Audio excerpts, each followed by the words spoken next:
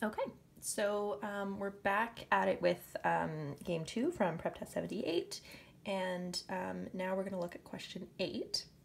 So this one starts off as kind of like your typical question-specific condition type question. So if both R and Y are assigned to the project, then which one of the following could be true? So let me have our little setup, and then we put R and Y in.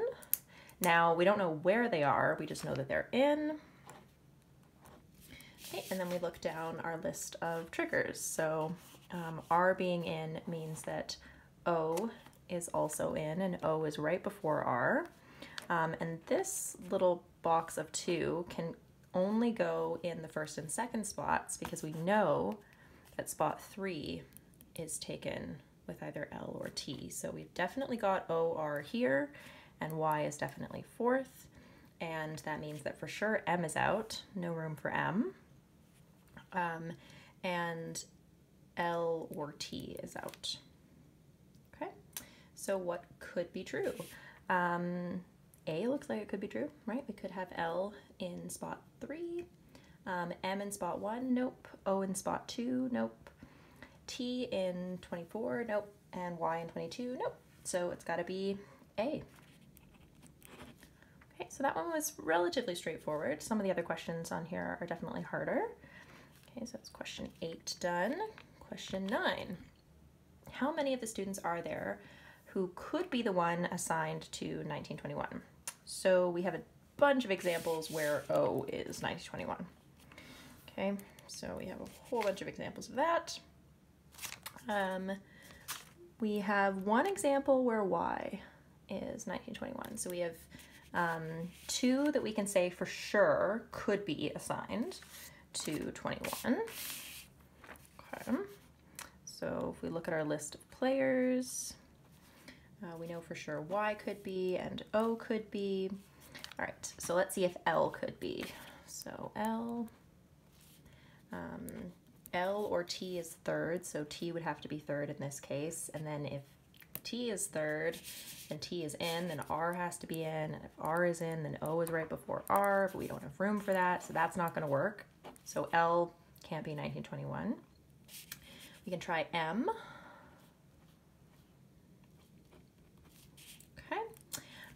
So if we put T here, then we run into the exact same problem, right? If T is in, then R has to be in, and then O has to be right before R, and we just don't have room for that.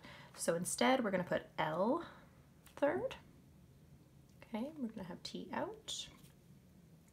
And then we have to fill in the remaining spots. Don't have room for OR, so we can't put R in. Okay, but we can put O in and Y. So either one of those would be fine. So we can add that to our bank of acceptable solutions. And M can totally be first. So that would work. Now R, if R is in, then we have to have O before R. So R can't ever be first. If T is in, then R is in, and then O is before R. So that one's not going to work either, because that OR, the only spot it could ever go is here, right? So O would end up taking that first spot. So T also can't be first. Okay. So M, O, and Y, those are 3 students that could be the one assigned to 21, and that's answer choice D, is 3. Right. Question 10. So here we have again our basic like question specific condition format. So if Y is not assigned to the project, so Y is out. All right, so if Y is out, we only have one other spot in the out group left. So I'd be kind of concerned about what if I have to put another player out, right? So here, putting R out would mean that T is also out. So I want to be careful that I don't trigger that. Okay, so The thing here is just noticing that I have that one spot left, so that helps me to get there quicker. But if I didn't notice that, what I'd be doing is I'd just be kind of going through the rules, and I'd be going, well, if M is in, it's first or second. Okay, like no real issue with that. If M is out, then everybody else is in. So I guess could make that work. So we could kind of go through that scenario. What we could also do is, because this is a could be true question, we could just test each of the answer choices, right? So again, it's like when in doubt, you just put pen to paper and you start making diagrams. Okay, so I think sometimes what happens when you get really stressed on the exam and you're under that time pressure is that you start trying to make that deduction, and sometimes you're going to get there, you know, sometimes it's going to make sense, and you're going to have that process, but other times you just have to start writing, you just have to start testing things, and just be very deliberate about it. So let's try that strategy for this particular question. So we've got answer choice A, L is not assigned to the project. All right, so if we try that out, could that be true? We have L out, so T is in. If T is in, R is in, and then we would have O and R, and oh, who's left? M. But if M is in, M is 1 or 2. Shoot, that doesn't work. Okay, so A is out. So we've ruled that one out. B, R is not assigned to the project. Why? We have R out. If R is out, T is also out. Uh-oh, we're not gonna have enough to complete our solution, right? If we have 3 out, then we only have 3 players left to put in, and we have to put 4 in. So B is not gonna work either. C, T is not assigned to the project. So Y is out and T is out.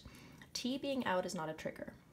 Okay, so it is a consequence of R being out, but it doesn't trigger anything, right? So that means everybody else has to be in. So M is in, so M has to be in one of these two.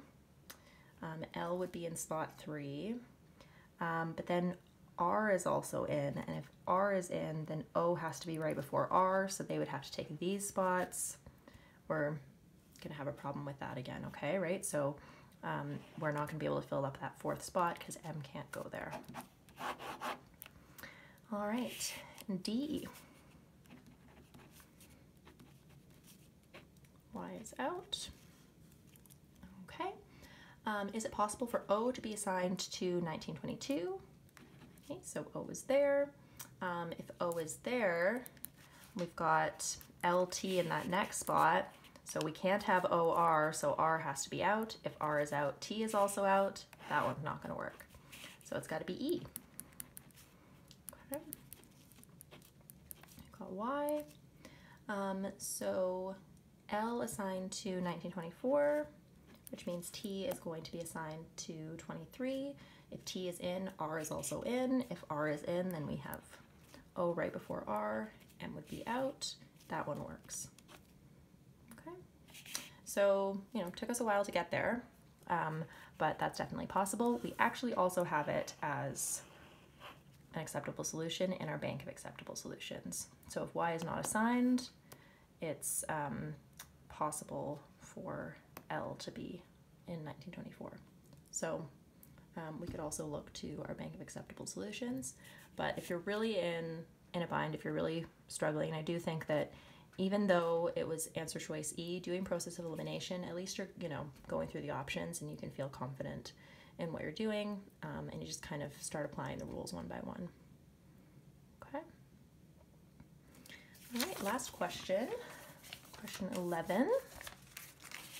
Okay, so which one of the following students cannot be assigned to 1922?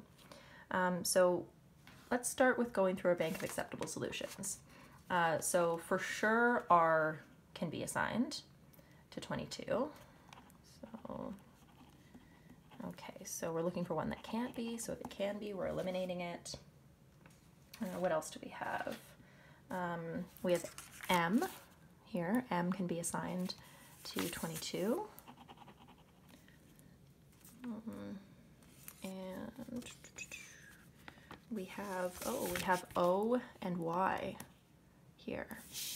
Could be assigned to 22. Okay, so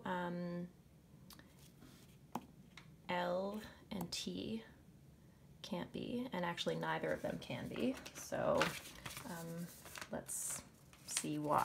Okay, so if I try to make it work where L is assigned to 22, T would have to be assigned to 23. If T is assigned, then R is assigned. If R is assigned, then O has to be right before R. No room for that. If T is assigned to 22, L is assigned here. We have the same problem. If T is assigned, then R is. If R is, then O has to be right before R. Okay.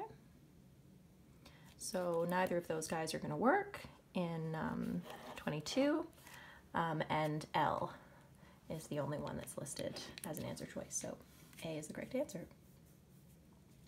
So let me know if you have any specific questions that you'd like me to go over again for this one, or questions about how to sort of generalize the strategies to other game types, any of the rules that you had trouble interpreting, and you'd like to see me go over those a little more slowly, just let me know.